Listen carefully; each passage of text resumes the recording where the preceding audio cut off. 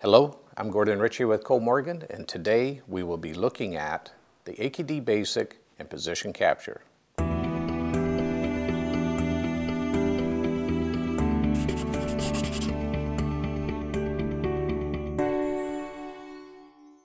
Sometimes an event takes place very fast, and we need to capture that position to use in our application. This usually happens during events like high-speed homing or indexing to a registration mark. During high speeds, a switch is closed and the position at the time of the closure needs to be captured. A simple program has been set up to capture the motor's position when a trigger comes in on digital input 1. The following parameters are used to set up the trigger. cap0.trigger equals 0 will set the digital input to 1 to the trigger source.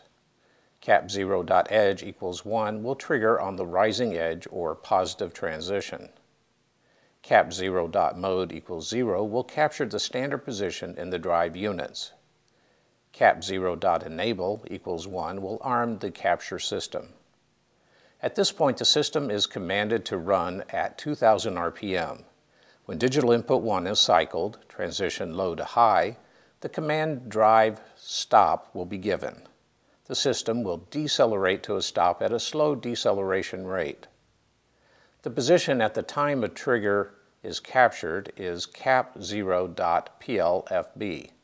The distance traveled during deceleration can be calculated by subtracting the captured position from the current position. To move back to the captured position, we can make an absolute move. The target position will be equal to the captured position.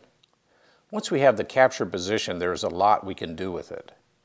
By changing the feedback source, we can capture an external feedback position. By changing the captured mode, we can capture the drive's internal time or the network's distributed clock time. I'm Gordon Ritchie. Please join us in our next video.